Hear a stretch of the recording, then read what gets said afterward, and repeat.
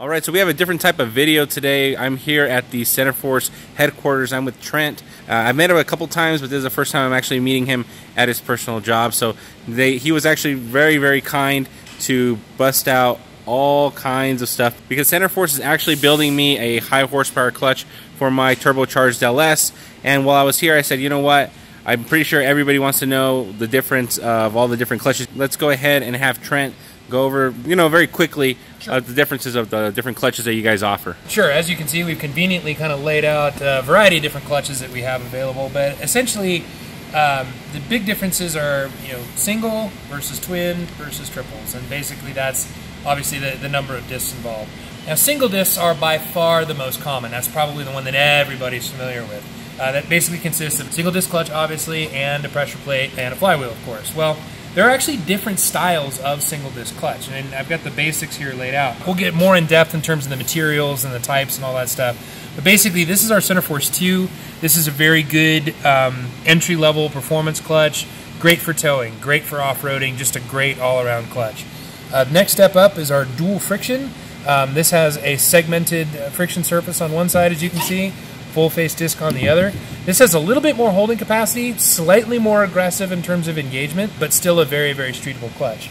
Now, if you want to get really hardcore, you get into the paddle style. This is our DFX. These are paddle style clutch, which is a pretty much strictly for racing, not very friendly on the street, but they also have this cerametallic material, which is different from the organic friction material that the others have. This is a very aggressive clutch, kind of like an on-off switch, essentially. So that basically covers the single disc end of the spectrum. These are good for anywhere from stock up to about, let's say, 600 to 650 foot-pounds of holding capacity. When you get it beyond that, you really kind of get into twin disc territory. And again, this depends on the application, how you're using it, and all that stuff. But when you get into some serious power levels, you might consider a twin. So here at Centerforce, we have two different styles of twin disc. We have our SST, which stands for solid street twin. This is more of an entry-level type of twin disc. What we have here is solid hubs, hence the solid street, solid hubs, and a pair of discs with full-faced organic friction material. And then there's a floater plate in between, as well as a lightened billet steel flywheel. Now, like I said, this is good for about 925 foot-pounds of torque.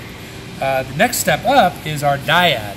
Now, this is a true, really high-end twin disc system. As you can see, we've got segmented friction material on both sides. That increases holding capacity. And we also have this floater ring and another disc. Now, this one's good for about 1,300 foot-pounds of torque. So it's very, very capable. And on top of that, we also have an XDS version, which is this same clutch with cerametallic friction material for the discs, and those are very, very aggressive, but those are good for up to 1,600 foot-pounds of torque. Now, this is all going to be a precision-matched, balanced assembly. When you get these are truly hand-built, as you'll be able to see in some of the other videos. These are truly hand-built, but they come balanced, and you get basically a spec sheet with each one of these that has all the pertinent specifications specific to this clutch. So, really nice, high-quality materials that are used throughout, all ARP fasteners. So that takes care of the twin disc, but we also have one final version, and that is a Triad. Now, this is, as the name implies, this is a triple disc clutch. Now, this is pretty much for racing only. As you can see, they're only available in the 8 3/4 style because we're all about trying to reduce weight, we're all about trying to maximize holding power and rapid engagement. Like I said, these are pretty much racing only. Now, within the Triad line, though, we do have two different styles. We have the organic friction material for the discs. Now, these are relatively forgiving. It's, again, still very racing-oriented. And then for the ultimate in holding power, you've got this cerametallic. Now, this is pretty much an on-off switch. Very aggressive, not very street-friendly at all. But if you're looking for all-out performance, the Triad is hard to beat. So I got a quick question myself.